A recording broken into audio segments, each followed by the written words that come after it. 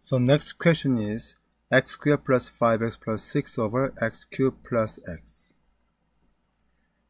So as you see, this rational expression, the denominator factor is denominator expression is not factored yet. So the first step, what we do is factoring denominator. Okay, then this becomes x squared plus 5x plus 6 over the common factor is x, and then x times x squared plus 1.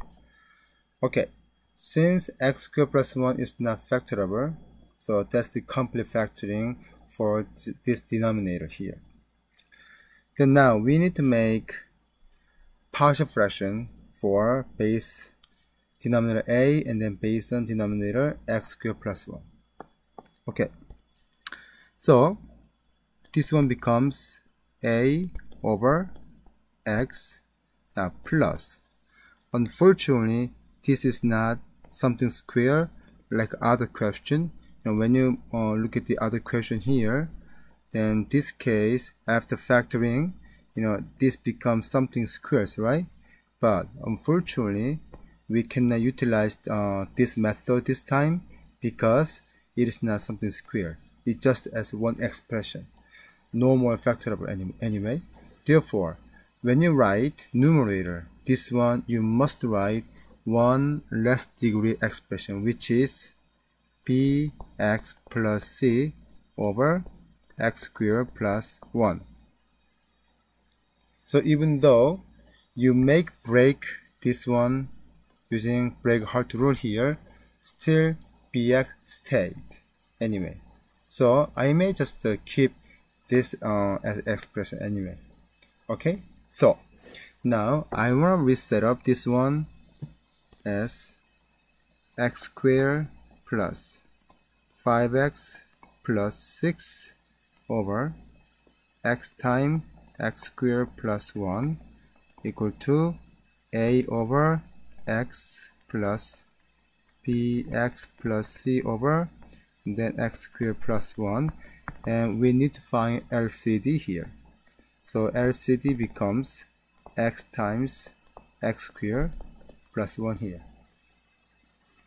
Now, as we do all the time for this type of question, we multiply LCD for both equations.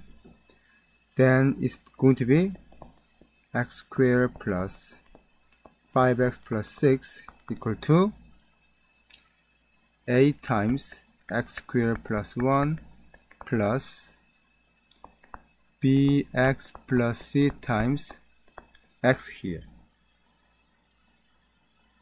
So even though this term we cannot find any value max that equal to 0, this term, yes, we can.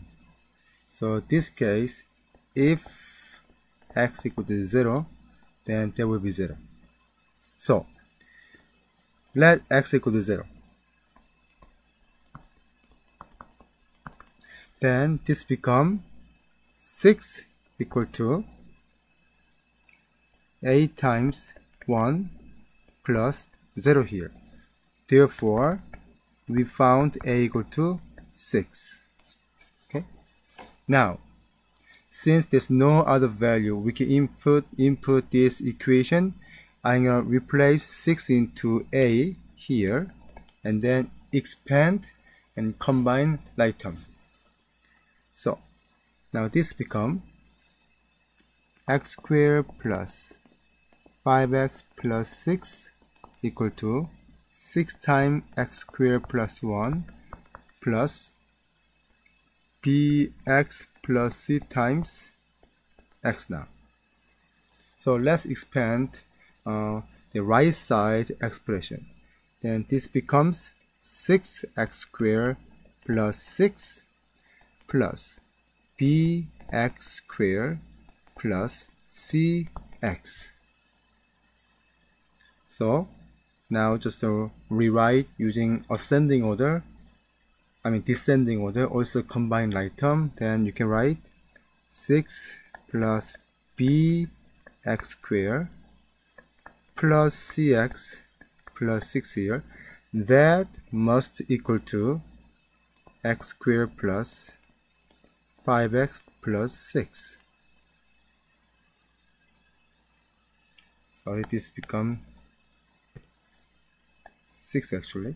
Okay, so since the last term, so 6 and 6, they are equal to each other, now we can set up 6 plus b equal to 1 because that's coefficient becomes 1, and then c equal to 5. So we found c equal to 5 already here. Now from here, b equal to negative 5. Okay, so we found a equal to 6, b equal to negative 5, and c equal to 5. And then, therefore, we can rewrite that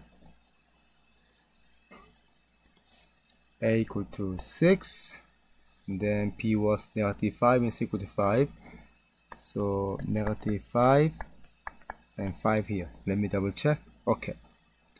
Therefore, this decomposite function becomes 6 over x plus negative 5x plus 5 over x squared plus 1.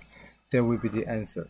But you want to take the leading term is positive sign, then this one you can also rewrite that 6 over x minus 5x minus 5 over x squared plus 1. That also can be the answer as well.